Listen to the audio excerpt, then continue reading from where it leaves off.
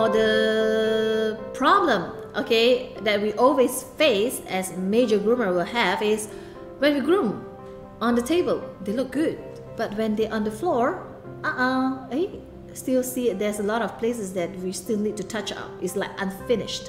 Why is it? Because of you are only watching at one direction to groom. You stand and the dog like this, you groom. Finish. Oh, you're very happy and it's very round.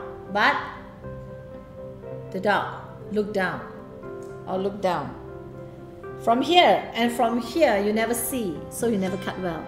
And you never stand here to see from here. You never stand here to see from here, so the shape all is out. And you know, when the dog is on the ground, we see from the bird's view. So bird's view is very important.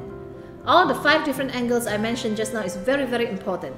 So once you can see the dog from different angles and you trim again from different angles, these 5 angles will help you to maximize the beauty of your grooming.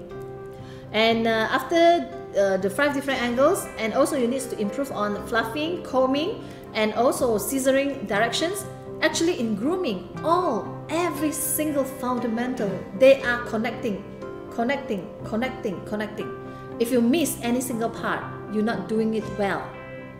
It will affect your finishing, your masterpiece.